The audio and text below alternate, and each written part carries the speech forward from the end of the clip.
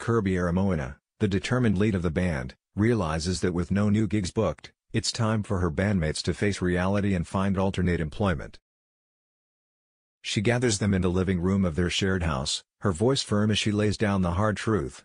Eden Fowler and Remy Carter, however, seem to be in denial, lounging around and doing nothing to change their predicament. Kirby's heart sinks as she realizes an unpaid bill has finally caught up with them. This moment of crisis becomes a wake-up call for Eden.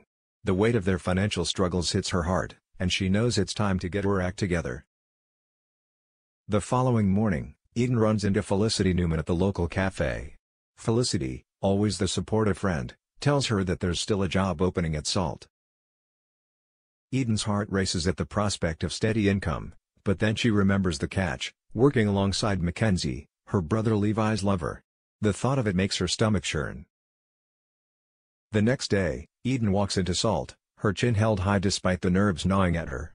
She approaches Felicity, who greets her with a warm smile.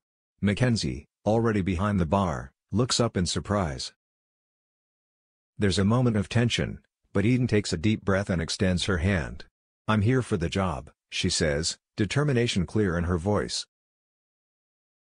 Eden begins her new job. She finds herself navigating the complexities of working alongside Mackenzie.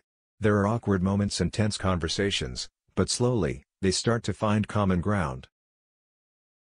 Eden's decision to swallow her pride and accept the job at Salt marks a turning point for all of them. It's a reminder that sometimes, taking a difficult step can lead to unexpected growth and opportunities.